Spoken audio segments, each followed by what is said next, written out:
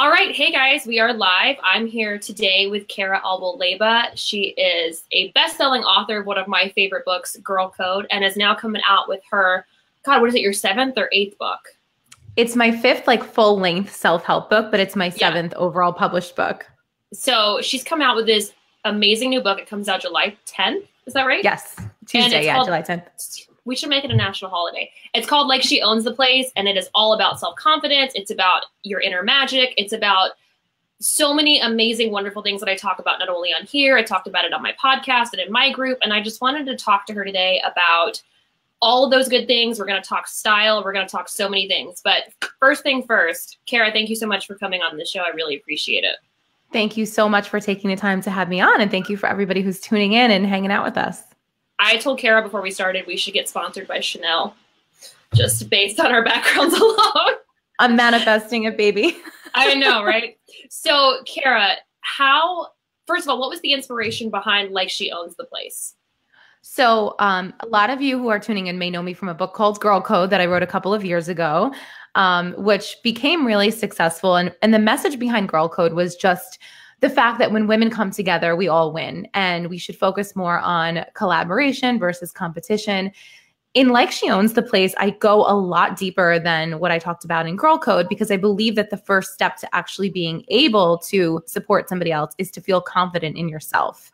So if we don't have that true sense of self, and if we don't feel good about who we are, how can we show up for anybody else? So this is kind of like the next level of Girl Code. I think it's the book where you do the really deep inner work and focus on yourself and focus on digging into the things that make you super special and unique, and so many other aspects of it. But that was really the main reason that I wrote it, is just to kind of give people something that went further than just the kind of like the top level stuff that I talked about in Girl Code. Yeah, and for me, Girl Code was such a revolutionary book because we were talking before we went live. You know, I was fairly new to self-help world. I don't really like using that term, but yeah. I was an entrepreneur. I was a female. I was under the age of 30. I had no one around me that was doing the same thing until I get my hands on Girl Code and then join your amazing Facebook group. So now I have all these friends in real life and all over now. And it's amazing what a difference having that network of female entrepreneurs around you supporting you will do. So Like She Owns the Place is your first traditionally published book. So you self-published all of your other ones. So yes. Walk us through a little bit. There are a lot of authors on here that follow me. I'm an author as well. So what are the main differences in self-publishing versus having a publishing company come in with your baby? Okay, so I first and foremost want to say that both ends of the experience have been great, but there is one thing that has remained true the entire time, and it's that you are the face of your brand as an author, and you are responsible for your success as an author. So I had this dream years ago when I first decided to put a book out there. Can you hear me? Experienced a little bit of being frozen. Oh, are we okay?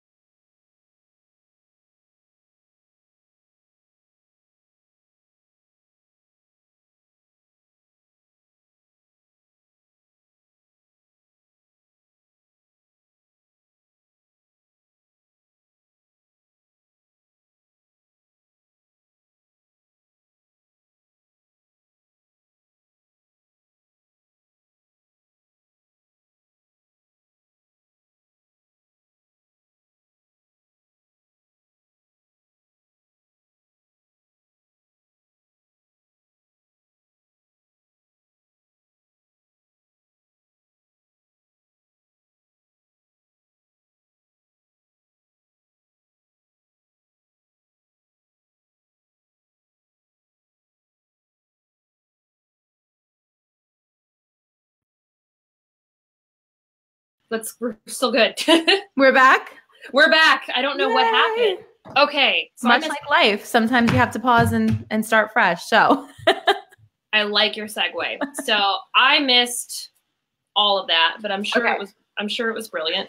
No, I stopped myself. Okay, so we'll back it up. So basically, self-publishing versus traditional publishing, there is one common thread, and that's you have to be your own advocate as an author. You are the face of your brand, and ultimately all of your success as an author is in your hands.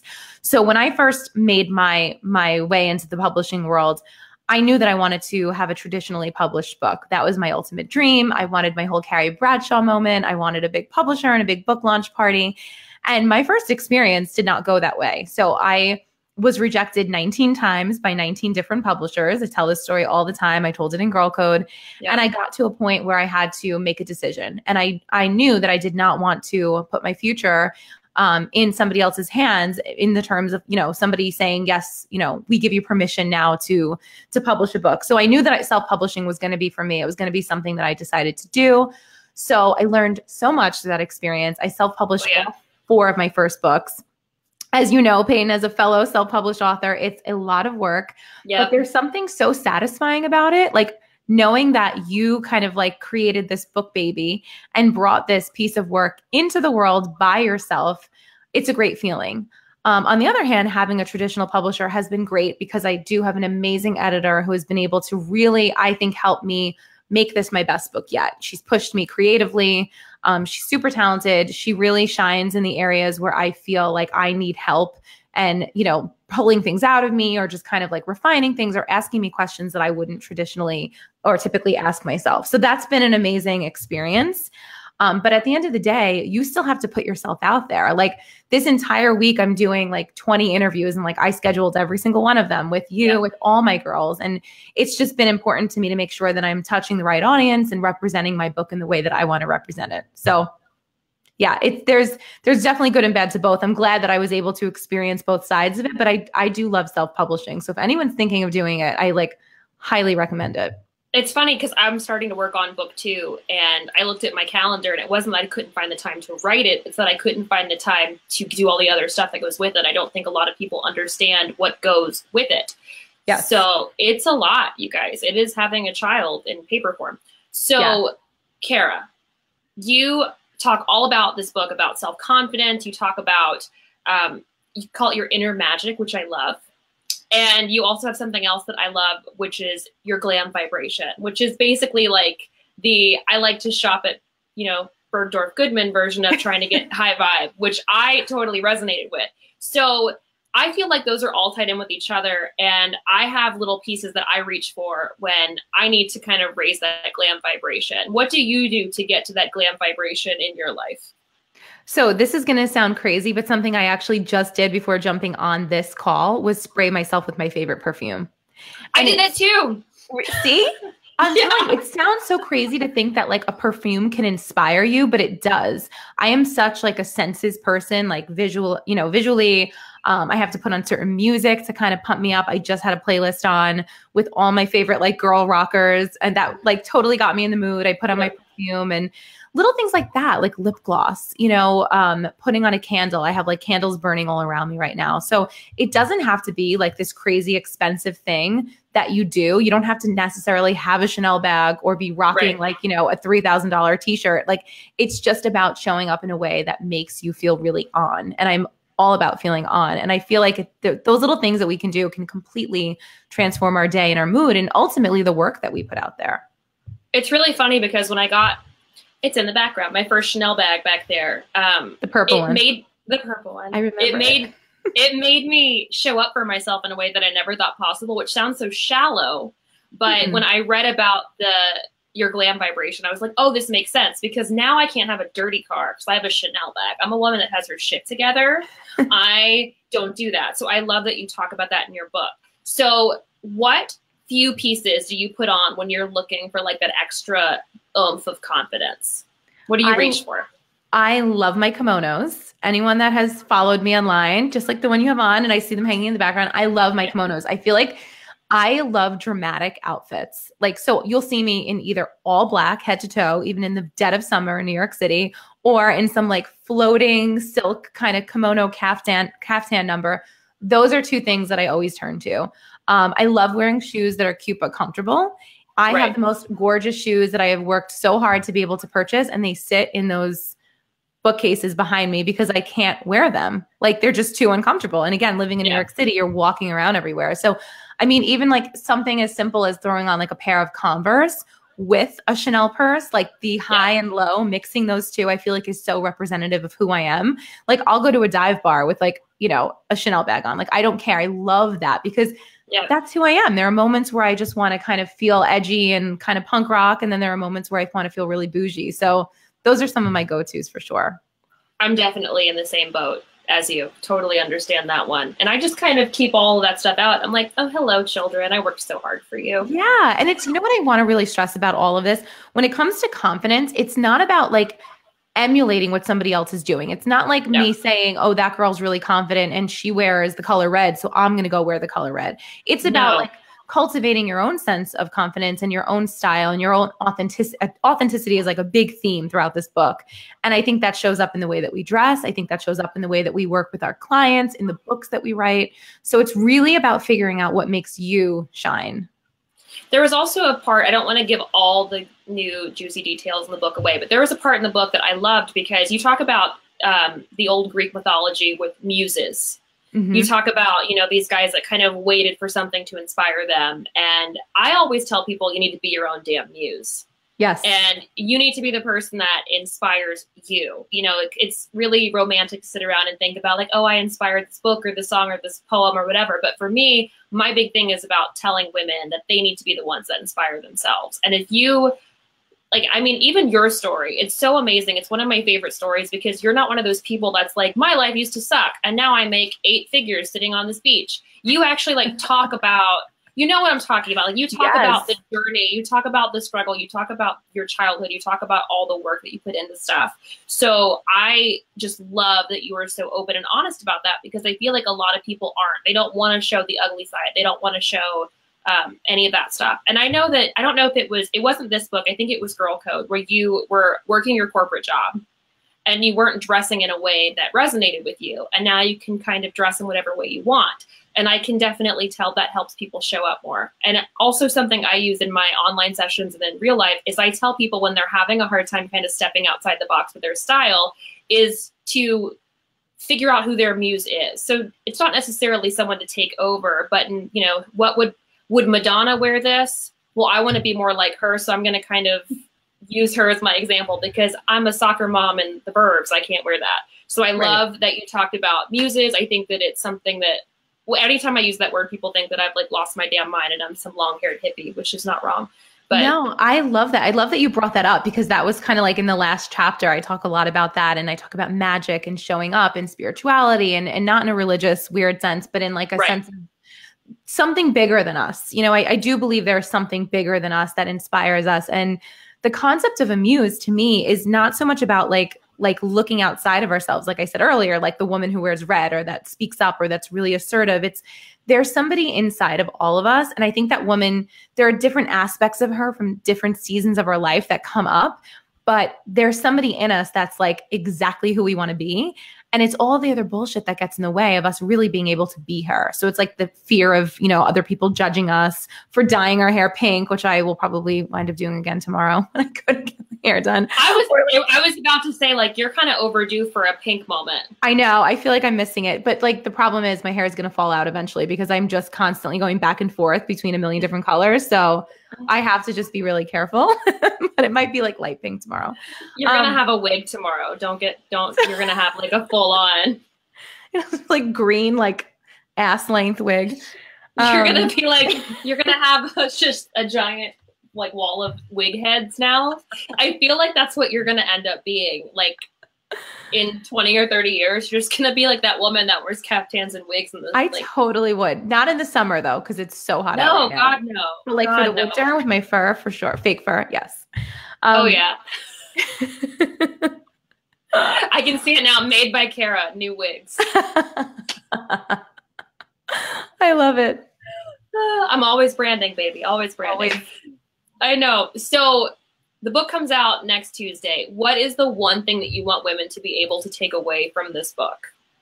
I want women to feel less alone when they read it. I think one of my goals for everything that I do, but specifically for this book, is to help women feel like they are okay exactly as they are. And I did try to drive that message home a lot in Girl Code, and I think that I did, but this is like, I feel like I did it 100 times more in this book. I feel like I just want women to know that you can want to change and you can want to improve your life, and it's okay to want to evolve, but make sure that you're evolving, number one, for the right reasons, because you actually want to change and grow and do these things for yourself. And number two, change has to begin with love. And I think so many of us change because we hate ourselves, or we don't even, as extreme as hating, but we just don't like ourselves, or we're angry with ourselves. But if you can learn to evolve from a place of self-love, that really changes the game. So if anybody takes anything away from that, I hope that that's it. I also want women to know that you are enough exactly as you are. You are authentic and unique and beautiful, and you have an important story to tell in this world and amazing things to share. And if we can just get out of that space of being so afraid to just shine the way that we are, I just think this world would be such much more interesting place to live, and people would be a lot happier. It really would be. I think that if people can get away from the judgment of other people, because this, I know this, I have a ton of female entrepreneur friends that are on here, and so do you. People ask me all the time, so what do you do again? What is your job? When are you going to get a real one? Mm-hmm. And family members have called my job playing dress up. And I have to kind of tell them, I'm more like a fashion therapist. I'm more like a, let me figure out what you're doing with your life by what's going on in your body. But it is really hard to block that out, especially if you don't have a network of support. You don't have someone telling you, hey, you know what? You're fine just as you are. Like, you're fine. You don't have to lose 20 pounds to be worthy. You don't have to be 20 years younger to start. I resonated so much with that message because growing up, I was always taught you're not thin enough, you're not pretty enough, you're not smart enough, you're not talented enough. And to have someone, even in a book, to go, you're fine. You got this. It was really comforting. And I posted this really cool story the other day. I was scheduling this with you, and I got fired from my last day job, January 2017. And I was still styling and doing all this stuff in between. And I would read Girl Code on my lunch breaks. And I was reading it, trying to figure out how to make the leap to my full-time, making this my full-time gig. And I got fired for being too ambitious because they saw, I know, I wear it like a badge of honor now. They saw me trying to fit all my styling clients in and to make content and to I was DJing at a club. They were trying to get it all sorted. And then I thought, okay, I'll show you. And I wrote the book, and it came out 5 months later. And I've never been doing this well in my business since then. But I had to deliver a custom suit that I had made for a client. And I drove by the old day job, saw my old manager outside, smoking a cigarette, and Cara, her message comes through it. I'm like, okay, this is one of those full circle, Oprah moments where everything is great, which we're going to, Cara is going to get on Oprah, and I'm going to style her for that. That's something that we've been talking about forever. But I try to be as open and honest with people about my journey as much as possible. And you are definitely the inspiration behind that, because I feel like so many people, and you talk about this too. You talk about this in the new book, where you talk about people are trying to hide themselves or to convince other people that there's something else, be it with plastic surgery or with cultivating their Instagram so it looks like you have this perfect life. Can you touch on that a little bit? Yeah. I think we're really disillusioned as women, especially women in business, to portray this image, right? We think that we're going to be, accepted more, or we're going to make more friends, or we're going to get more clients or get more followers, or whatever it is that we're going for, by putting forth this perfect image and this flawless image of who we are. And in reality, it's the complete opposite. Anytime that I've asked my audience, hey, do you guys prefer more of a curated, beautifully, color coordinated Instagram, or do you want pretty images that are real, taken on the spot, selfies, or, and everybody's I want something real. And I feel the exact same way. I love to follow girls who talk about what went wrong and how they got through it. And I think there's a fine line. People are afraid sometimes to be too vulnerable because they don't want to look like they're a hot mess, or they're sharing everything in their lives and airing out their dirty laundry. But I think that there's a way to do it that's constructive. And I think that we can talk about the breakdowns once we get to the other side and we have the breakthrough, because we know the breakthrough is always going to follow the breakdown. If we are looking at our world with a perspective of everything's happening to me as opposed to everything's happening for me as opposed to happening to me, and I think when we think, oh my gosh, this is happening to me, everything's falling apart, that's like that victim mode that we can easily get into. And many of us fall into that trap. I do it sometimes too, and I have to snap myself out of it. They don't serve champagne at pity parties. It's always my theme, or sparkling water.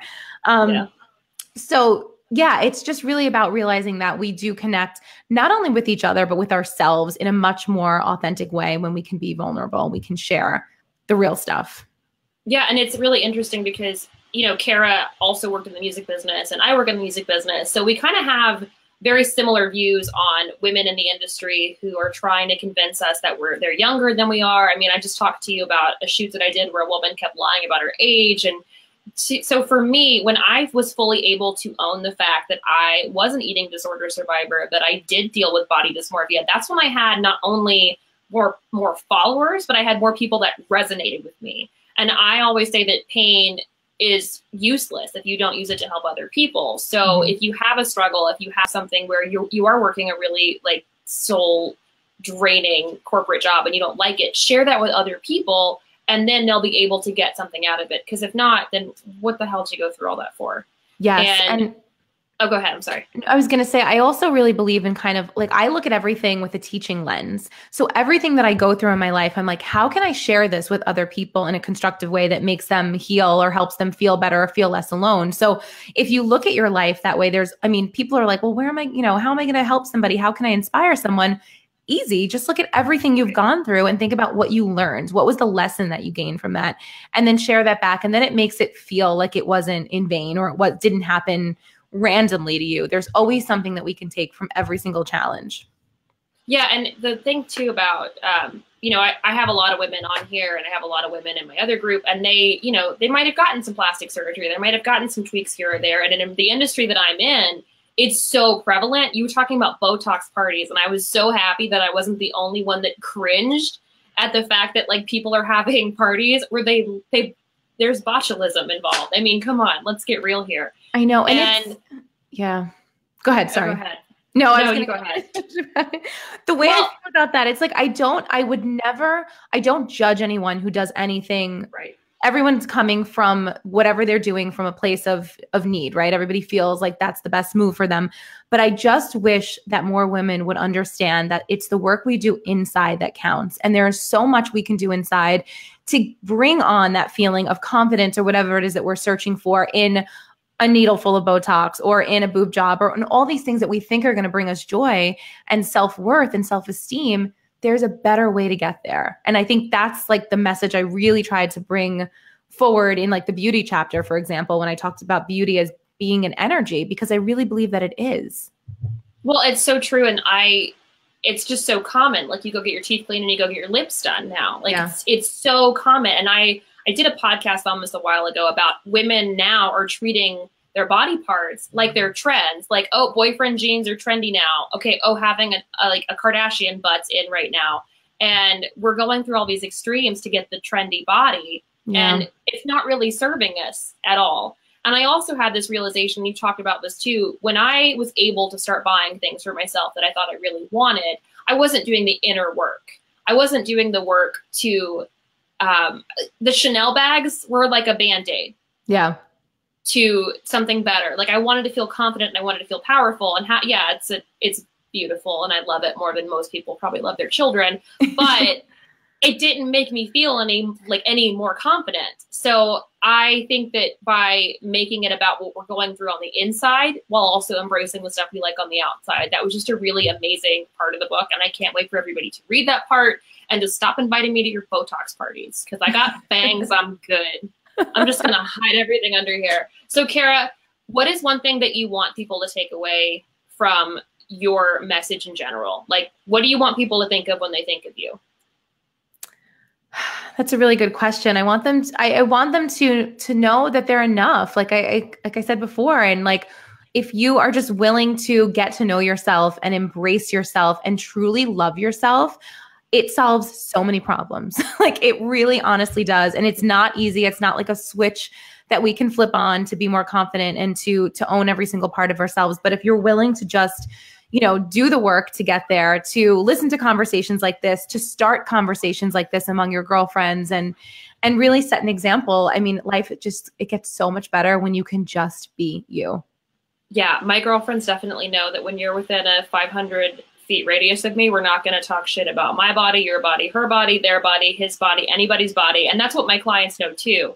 And I love that there's a chapter in the book or a section of the book where you talk about redirecting conversation. And I think that's the most amazing thing ever. And I've started doing it. And I've started trying to go, you know what? Like, I don't really want to gossip about so-and-so. Like, let's talk about something else, because it's a small town. Everybody talks. We all know that. And I love that your whole, like, you talk your walk and you walk your talk. I just really appreciate that about you. It's hard to find people like that. Thank you. Yeah, I always feel like there's a better use of our time than gossip. That's a big thing for me.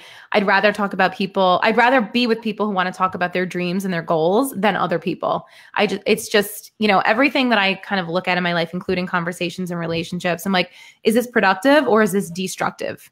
And if it's destructive, it's draining my energy. It's taking away from all the amazing things we could be discussing and creating with each other. And yeah, it happens from time to time, but I actually give a lot of suggestions and language even in the book on how to redirect those conversations so it doesn't feel so awkward or so confrontational when you tell someone, hey, I'm not doing this today. And I think it starts to come more naturally when you're happy and when you're living your life and you're enjoying yourself. You just don't have time to participate in it anymore. I just want everybody to get all of them tattooed. Well, I don't have any tattoos. That probably wouldn't be the first one I get. I have a few. Yeah, I'll just get like things to say instead of gossiping with other people. It's Sal. That's how we bond with each other over here. It's very bless your heart. Well, Cara, thank you so much for joining us. Tell everybody where we can find the book. Where can we follow you? I'm pretty sure everybody in the group knows where they can find you, but tell everybody where we can get the books. I've already pre-ordered mine and I'm really excited for this. I'm excited so much. So you can get the book at likesheownstheplace.com. It will be out Tuesday, July 10th. You can pre-order right now the hardcover, which I'm so proud of. My little hardcover baby. She's so cute. You look so good on that cover too. Can we just talk about that? Like, this is a whole other conversation about what it took to get me in the mental state to be able to actually be on my own book cover, because that was not easy. Did they make you open the doors like a lot of times? Because I know that whenever we're doing an album cover or photo shoot, we have to do the same action like over and over again. So I want to see a video of like the behind the scenes. I have one. Do you know what's so crazy? So this was the last shoot of the day. We were shooting from 10 o'clock in the morning until 4 o'clock in the afternoon. And we did all these different setups, all these different outfits, makeup. And then finally the photographer's like, let's just get one by the door just to have it. So we ran, they were sweeping the place up and closing it down. And we ran to the door and I just like popped through. And like, that was the shot that made the cover. So it was really crazy. Yeah. I just love that so much. Cause the thing is, from someone that like works on photo shoots, when I see a photo like that, I'm laughing. I'm going, how many times did it take the behind the scenes shot? Totally. Okay. So likesheownstheplace.com is where you can get it. The audiobook, the ebook, the hardcover. And if you are in the US and you want to pre-order it now, if you go to likesheownstheplace.com, I have a link on there where you can enter your order information and you get this really cute sticker pack and quote cards from the book and just some little gifts for ordering the book early. I'm going to stick that upgrade sticker on everything. I got a nameplate. Did you see the gold nameplate? Your Carrie Bradshaw nameplate. Yeah. Upgrade was my word of 2018, and I think I'm upgrading quite a bit. So following suit. I would definitely say so. I was like, of course, Cara got a damn Carrie Bradshaw necklace, and it's a real gold. It's real gold. Oh, yeah. So she got. Where did she get hers? At like a flea market, I think she said, because I'm a crazy person and like all this stuff. It's so funny too, because when you're like, oh, I wanted the book party, I'm like, I know what Carrie Bradshaw's wearing at that book party. and like she was dating Berger at the time. Yeah. That's what jealous. He couldn't handle her success. Berger was the worst. The worst. I hated him so much. But that's all I dated were Bergers. Same. And I love that you are not afraid to talk about that either. But that's a whole other conversation for another time. Cara, thank you so much for coming on. I really appreciate it. Thank you, Peyton. This was awesome. Thank you, everybody, for tuning in and listening and hanging out with us. Bye, guys. Bye.